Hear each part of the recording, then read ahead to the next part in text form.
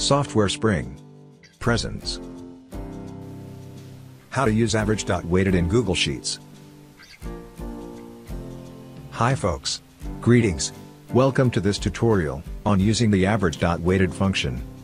Let's begin with an introduction to average.weighted.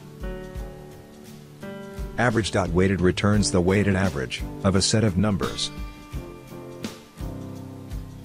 Each number in the number set has a corresponding weight. Weighted average is equal to the sum of product of each number and its corresponding weight in the number set. Alright, here's the format of the average.weighted function. Let's look at an example. Values are the numbers in a range. Weights are the corresponding weights of the numbers. Additional values and additional weights are optional.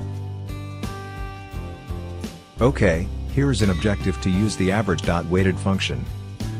To calculate the weighted average of scores of two colleges for college selection. Assume you want to select a college based on 3 of their characteristics. Further assume, for each characteristic, you have given a weight. And, for each characteristic, you have also given a score, on a scale of 0 to 100, for each college. Okay, we are ready to type the average.weighted function formula in this cell. First, type equal to A, V, E. Select average.weighted. For value, select this range.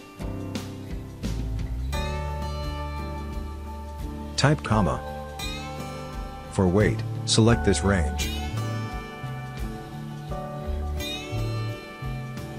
Press enter. There you go. The average.weighted function has returned the weighted average of these numbers. Moving forward, to get the weighted average of these set of numbers, we can simply copy this formula to this cell. However, we have to lock the address of this range, so it does not change when we copy the formula. Click this cell. Click before letter B. Press F4. OK, this address is now locked, indicated by the dollar symbol. Press enter.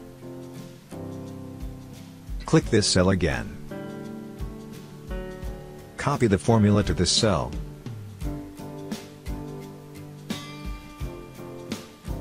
Alright, the average.weighted function has returned the weighted average. That's it folks. Thank you for watching this video. Please subscribe to this channel.